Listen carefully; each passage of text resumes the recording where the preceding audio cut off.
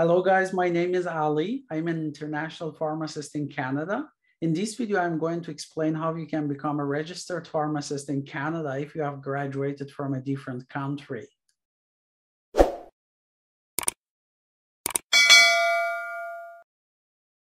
Well, in this video, I'm going to talk about the pharmacists who have graduated from anywhere but North America.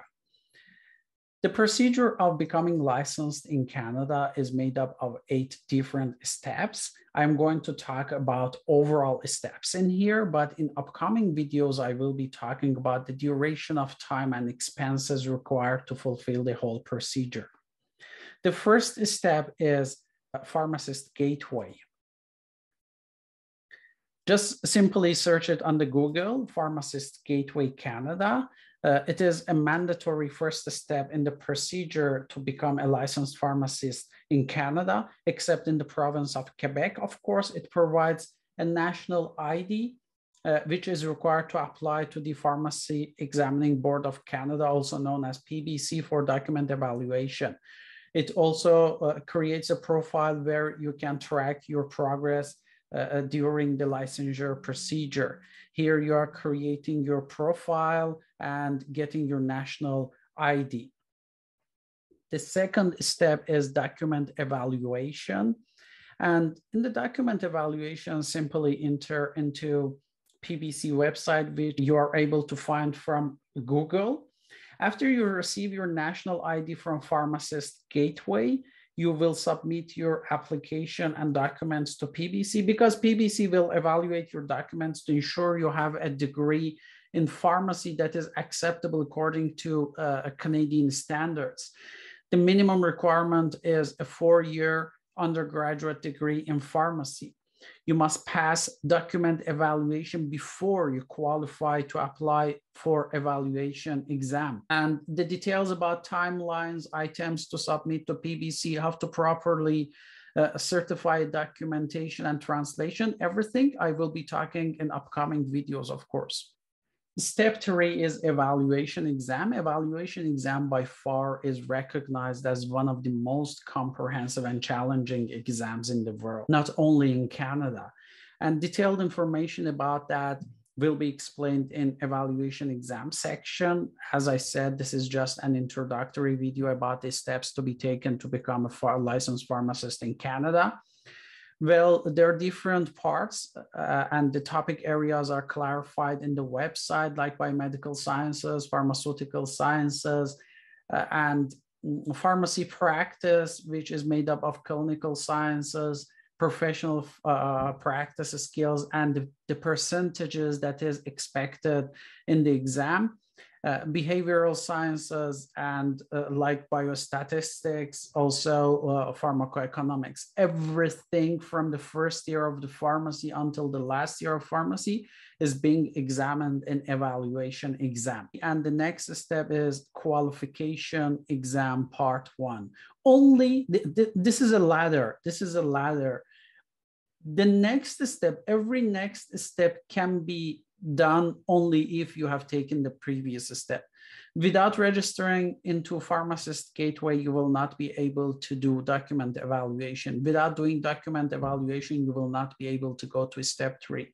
Without passing evaluation exam, you will not be able to do your MCQ or qualification exam part 1. Qualification exam part 1 is mainly therapeutic. It is about 50% management, therapy management and different types of management cases, and 50% therapeutic cases. Next step is step 5, qualification exam part 2, also known as OSCE. Actually, step 5 and step 4 can be done together if it is your first attempt. So in the first attempt, you can take these 2 exams together. About OSCE, I have provided some videos. You can simply go to YouTube and type in PharmaPass OSCE. The first videos are mine.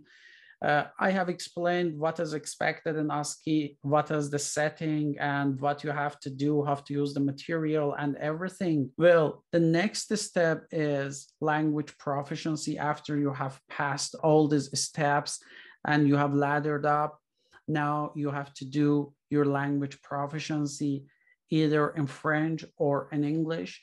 If it is in English, if you're going to take IELTS exam, usually IELTS academic overall 6.5 is satisfactory. If you're going to do French, there are still criteria for that. And if you are going to do your licensure in Quebec, there are also criteria about that, about which I will make a video so you can have a good idea about the Quebec pathway. Then there comes IPG and training. Well, each provincial and territorial jurisdiction in Canada has its own licensure requirements. After you pass all these exams, then you will choose your province. For example, if you choose province of Alberta, you have to take a course which is mandatory. It is called IPG course, which is short form of International Pharmacy Graduates. The duration is about 8 to 9 months or 10 months. The cost is about $15,000 and it is a mandatory course. The same is for British Columbia or Vancouver. If you have not passed MCQ or ASCII in the first attempt, it is also a mandatory course in Ontario. But if you have passed them in the first attempt, it is not a mandatory course. But then Ontario has a program that is called PACE assessment, that is not available in the other provinces. So what I mean is basically every province has its own criteria. The other exams, evaluation exam, MCQ, and ASCII, they are federal exams. It is the same all over Canada.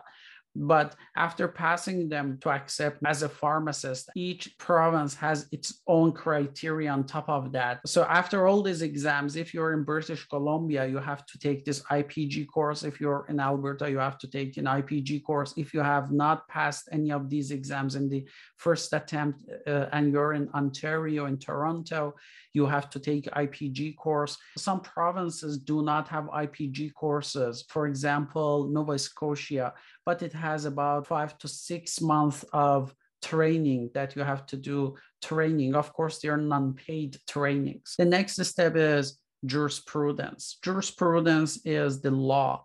So laws regarding pharmacy practice, including dispensing drugs and the ethics of professional practice. These laws are different from province to province. In some provinces in Canada, you can write prescriptions. In some provinces, you cannot do that. In some provinces, you can do injection. In some provinces, you cannot do that. In some provinces, ibuprofen 400 milligram is over the counter. In some provinces, it is behind the counter. So there are some differences in terms of practice from a province to province.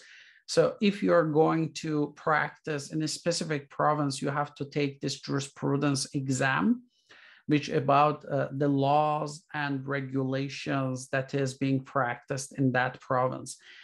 Well, the last one is licensure. So after all these 8 steps, finally, congratulations, you're getting your license and you're able to practice.